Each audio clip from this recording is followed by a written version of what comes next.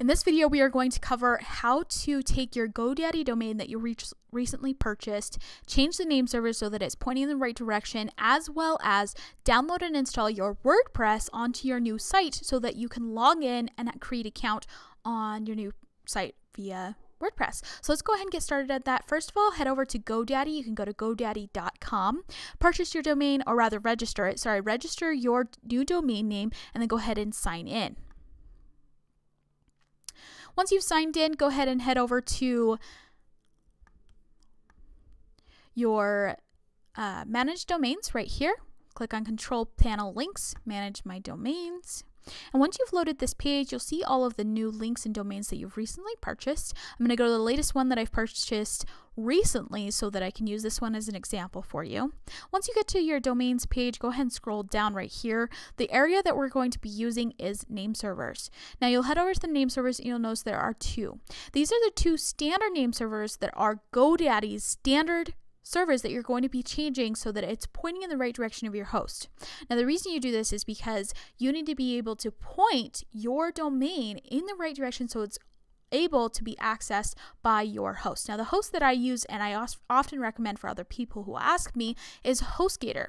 I really love them. I definitely recommend them. Now it's totally fine if you use some other host, whether that's Bluehost or another one, but just so you know, that's the one I'm using in this example and in this video so that you can get a good idea of how to go through this process.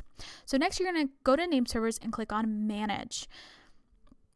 Now you'll notice it's set to standard, just like I mentioned before. These are GoDaddy's standard name servers. You're going to click on custom and then go ahead and sit on this page real quick. Don't worry, and we'll come right back to it. Next, I want you to go ahead and log into Hostgator.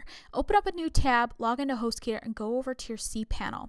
Now, if you don't know how to get to your cPanel real quick, just log into Hostgator, head over to your packages page, and then click on your login cPanel page. It'll send you over this page and you can put in your email address, or in this case my username, and your password.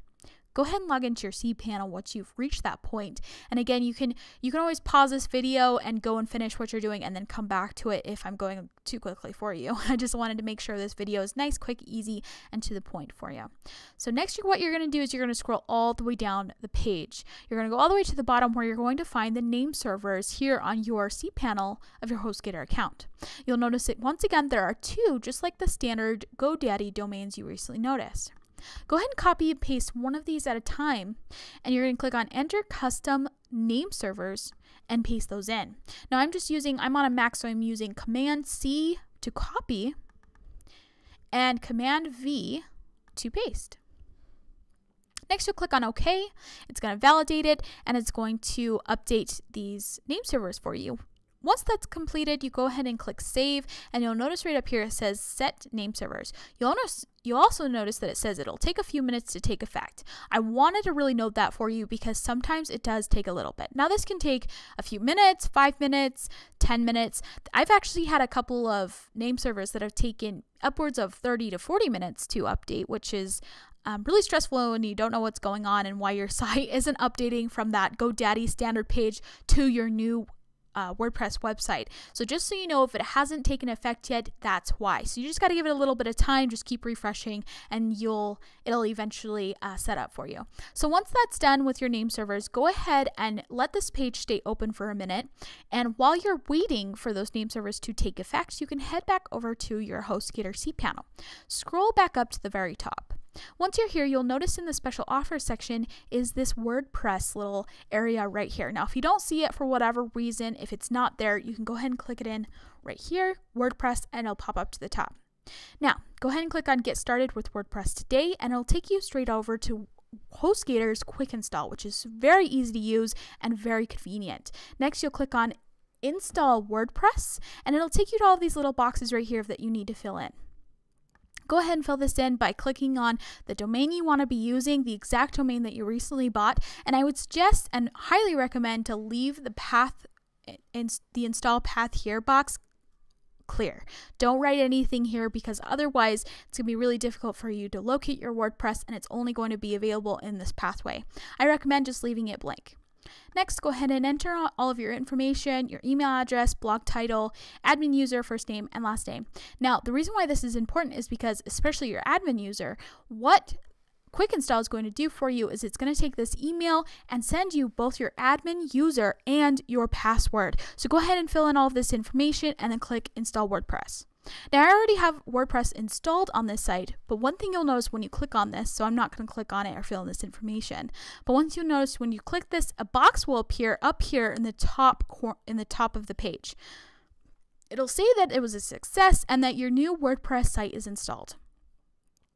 Once that happens, you can go ahead and head over to your new site. And of course, once those name servers take effect, so you might have to wait a couple of minutes there if you were quickly able to install your WordPress. So let's go ahead and head over to that URL, that domain, and you'll see this nice little landing page. Mojo Marketplace. I just recently installed WordPress, and it'll have this not so pretty page set up for you. Next, you're going to click on your URL and type in WP/admin. Super simple, really easy. Again, it's WP-admin. Next, it'll take you to your new login page for WordPress. Go ahead and click in the username that you used over there. So for me, it would be Ali, and the password that you received via email. Once you put that information in and log in, you now have access to the back end of your WordPress site, and you can go ahead and start editing and creating a beautiful website for your business.